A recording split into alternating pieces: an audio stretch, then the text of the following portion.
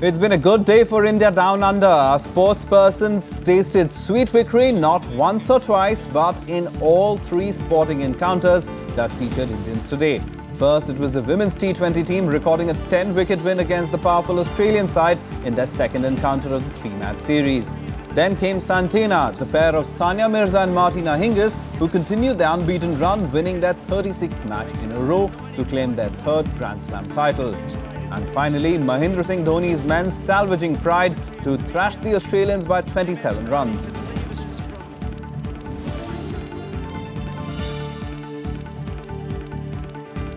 All this good news and more in the next half hour. You're watching the news tonight with me, Ishan Russell, and these are the headlines that we're tracking right now. Ahead of the Union Budget, Prime Minister Narendra Modi underscores reforms that impact the lives of citizens. RBI Governor Raghuram Rajan cautions against financing growth through more debt.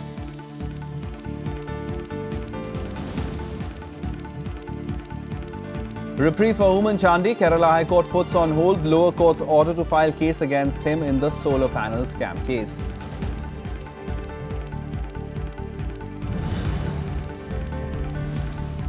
Beating the retreat held with traditional military splendor in New Delhi, Delhi Police Band marks its return after 67 years.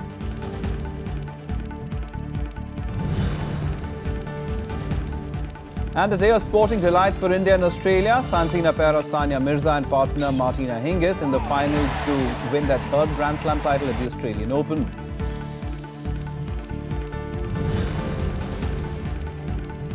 Team India thrash hosts Australia. Women's cricket team scripts cricketing history to go ahead 2-0. Dhoni's men win by 27 runs in Melbourne.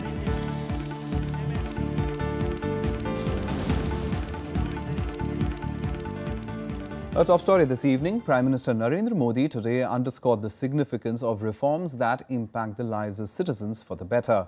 Addressing the Economic Times Global Business Summit in New Delhi, Modi said true reforms are those which result in transformation in the lives of citizens.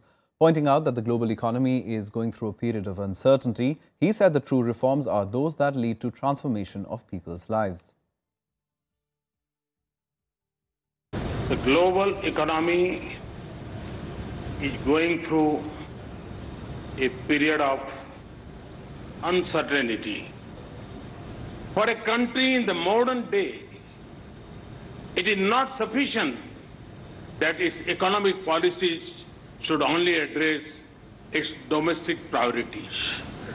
To me, India's policies must be such that they make a positive contribution to the rest of the world.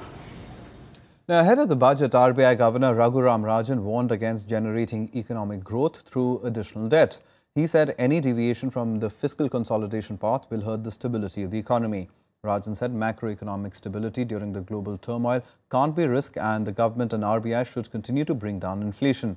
Rajan cautioned that, as Brazil's experience suggests, the enormous costs of becoming an unstable country outweigh any small growth benefits that can be obtained through aggressive policies. Speaking at another event, Finance Minister Arun Jaitley said that the 8% GDP growth can be achieved next fiscal on account of improved rural demand and better monsoon, even as he urged the opposition parties not to play games in Parliament when it comes to the passage of bills to initiate key reforms.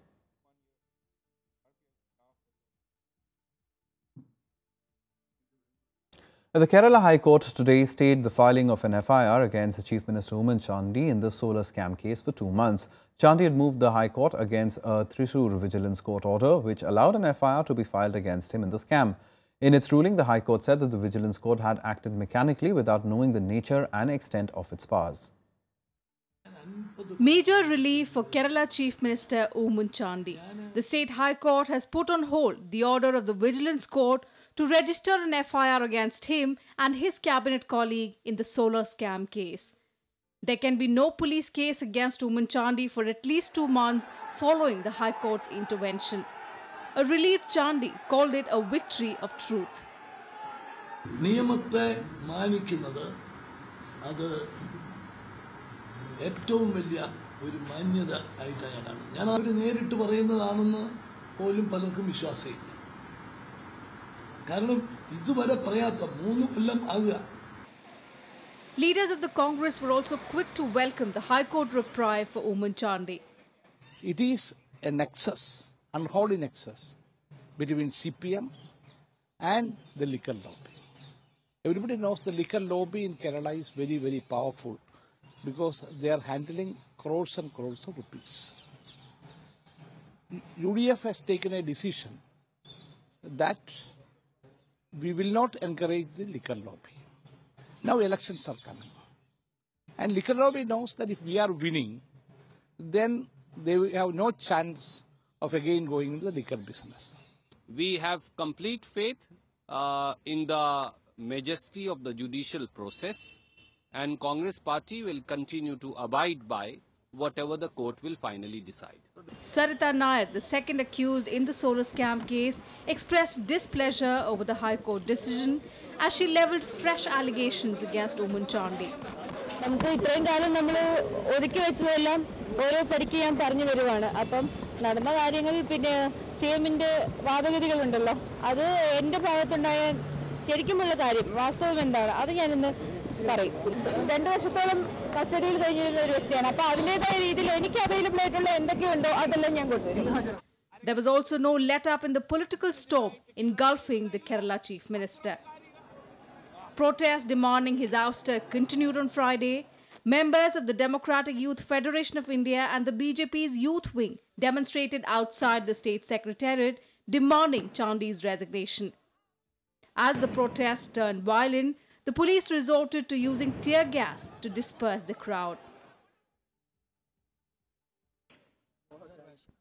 Clamour for Chandy's resignation grew in the national political circle as well. Mr. Oomen Chandy must step down and he cannot remain in office. He has no moral right to continue to be the Chief Minister. UDF stands thoroughly exposed as far as corruption is concerned. The position of the left parties has been vindicated. It is absolutely shocking when God's own state, Kerala, is reeling under corruption, one corruption to another corruption, from bar bribery to solar bribery. We are seeing that a shameless Congress is trying to look the other way. The BJP also attacked the Congress top brass over the solar scam, alleging that Sonia and Rahul Gandhi were protecting Oomen Chandy as they lacked the moral authority to act against him, since they too were facing graft charges in the National Herald case. Bureau Report, Rajya Sabha TV.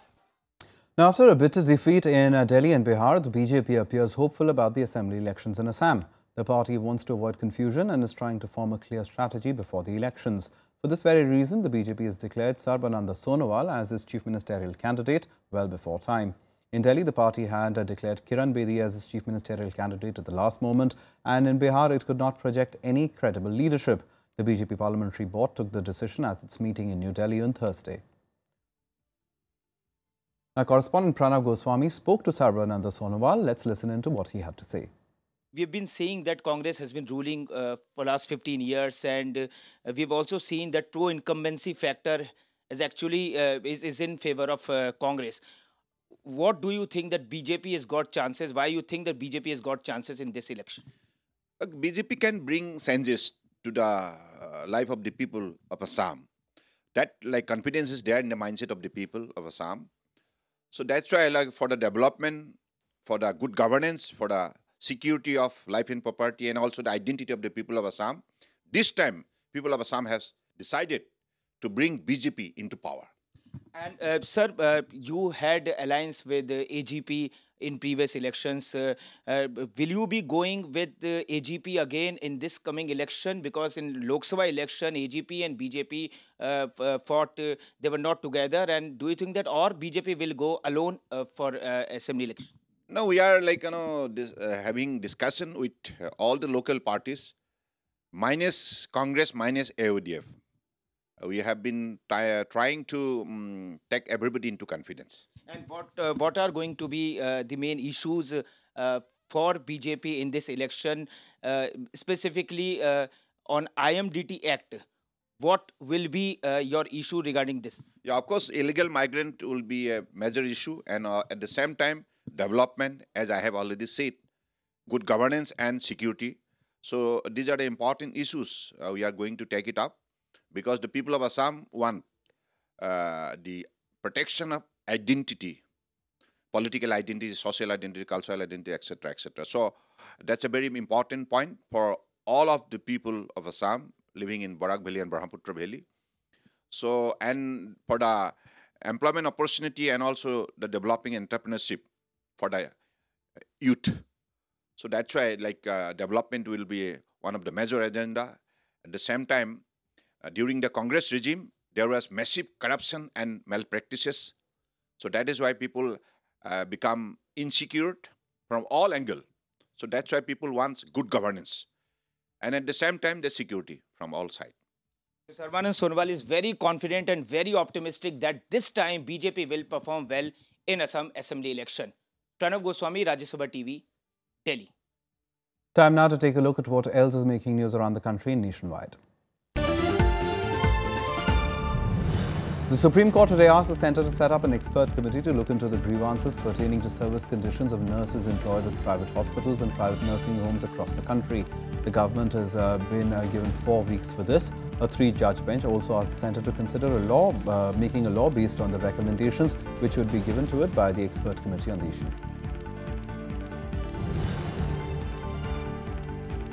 A sessions court in Kolkata held 6 out of 8 guilty in the gang rape and murder of a 20-year-old girl in 2013. 2 accused were let off due to lack of evidence. The victim was gang raped and brutally murdered while returning home from college in West Bengal's North 24 Parganas district. The quantum of punishment is likely to be announced on Saturday.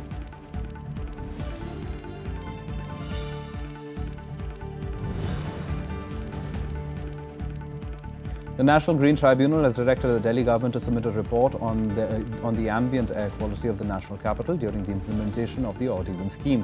The direction came while hearing a plea seeking ban on 3-wheelers running on 2-stroke engines and quadricycles on the ground as they cause pollution.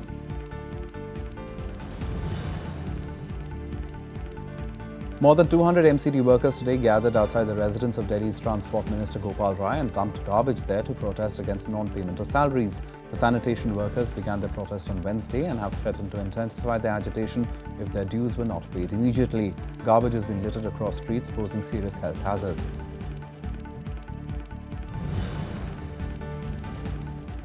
A nearly 40-foot dead whale drew large crowds in Mumbai's popular Juhu beach on Friday until it was removed with the help of a crane.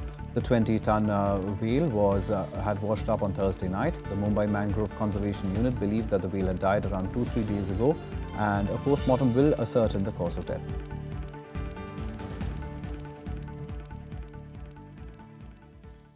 Well, we'll take a short break, and as we head into it, we'll leave you with this. The historic presidential buggy made a comeback today at the beating of the retreat ceremony, with President Pranab Mukherjee arriving in it to attend the ceremony.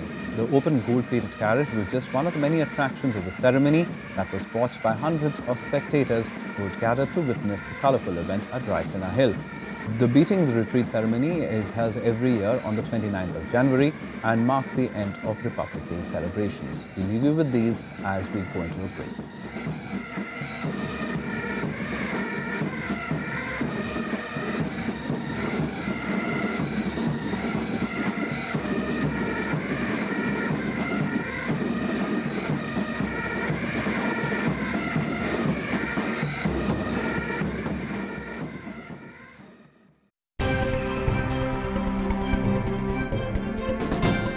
JNU has a political, different kind of people have different opinions. But I think media is not looking at the academic activism which I called in JNU.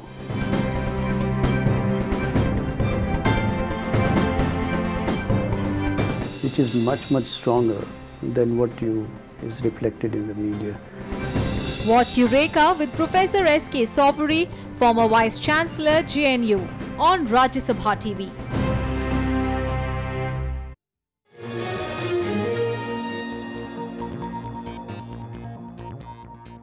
Welcome back. You're watching the news tonight. Now, some latest from the Australian Open and continuing their stupendous run, women's world #1 doubles pair, Sania Mirza and Martina Hingis, overcame the Czech pair of Lavakova and Radeka in straight sets to win their first Australian Open at the Rod Laver Arena on Friday. In the men's semi-final, Andy Murray beat Milos Raonic to meet a reigning champion Novak Djokovic in Sunday's final. It took just under 2 hours for the Santina Brigade to wrap up their third women's doubles Grand Slam title. The world #1 pair of Sania Mirza and Martina Hingis beat 7 seeds Lakova and Radeka 7-6, 6-3. Sania, without you I wouldn't be here today and standing on this court again. So thank you. Hopefully, once again, we try to defend our title, hopefully next year. Thank you very much. First of all, I'd like to thank everyone for being out here, supporting us. It was a great atmosphere to play in front of you guys. It was the second time here this week, and we had a lot of fun. And, for me, Australian Open has been very special. I've had a lot of great memories here, and it's as close to home as it gets for me. So it's an Australasian Grand Slam, and I always look forward to coming here every year. So thanks, guys, and thanks, Craig. The Czechs, however, didn't give up without a fight in the opening set. Both pairs were broken 4 times each in the first set before Mirza sealed it in the tie-break after 62 minutes. Andy and Lucy, I've actually lost one final against you guys at Roland Garros, so we always knew how good you are, and congratulations on a great 2 weeks, and I'm sure we'll have a lot more great finals against each other. Martina was equally effusive in her praise for the Czechs. You won 2 Grand Slams, so you pushed us to the limits today. Definitely one of the best first sets. I know the guys probably will be saying, it's break, break, break, break, but we have the best returns in women's doubles or in the game. Sania and Martina now have an unbeaten run of 36 matches, winning 8 titles on the trot. The pair have won 12 titles ever since they came together in the BNP Paribas Open last spring. Sania, however, was unlucky in her mixed doubles semi-final match later in the evening.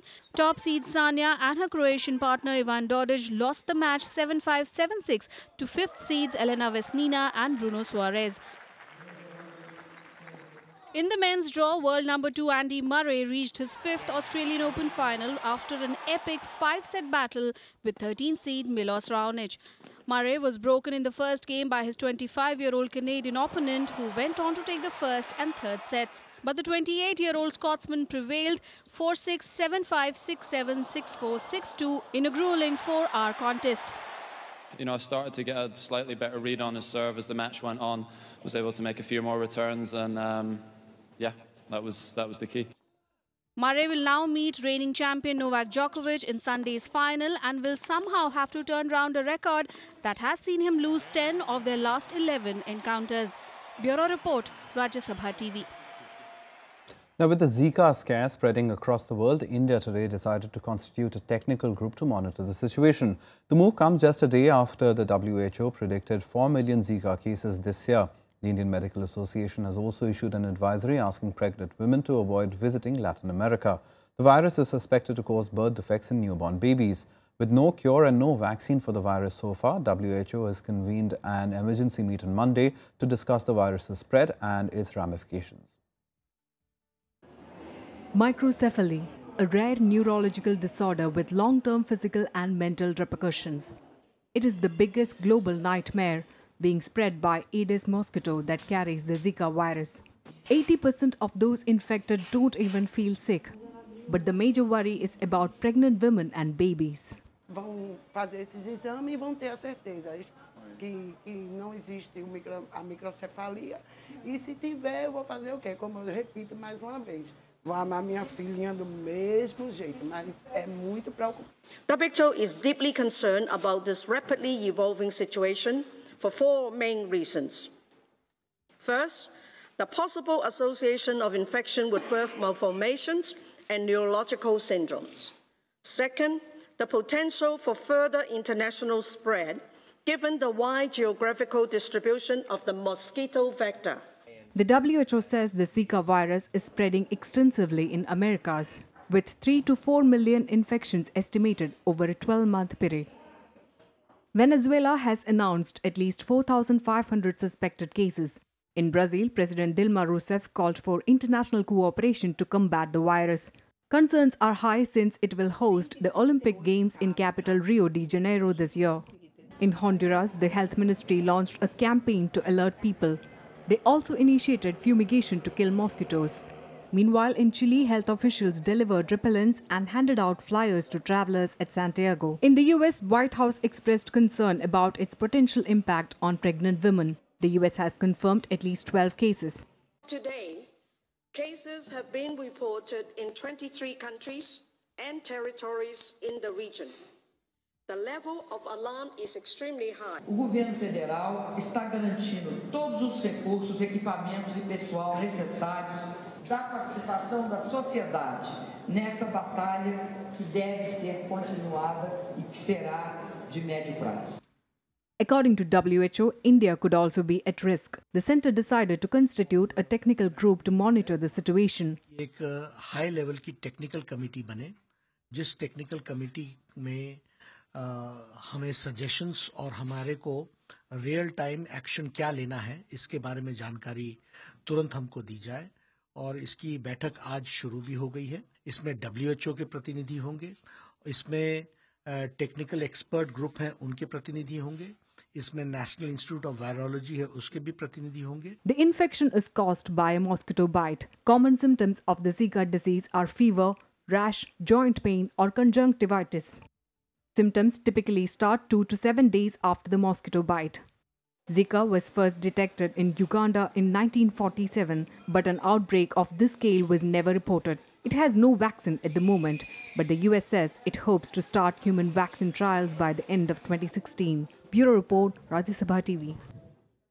Now, the United Nations mediated peace talks for war-torn Syria are underway in Geneva. The talks aim to bring a peaceful resolution to the 5-year-old conflict that has caused widespread destruction. Although the main Syrian opposition has decided to skip the meet, almost derailing the first attempt in 2 years to find peace, Syrians on the ground are hopeful that peace will return to their homeland. It was March 2011 when the pro-democracy uprising in Syria turned violent. Since then, more than 250,000 Syrians have lost their lives in close to 5 years of armed conflict.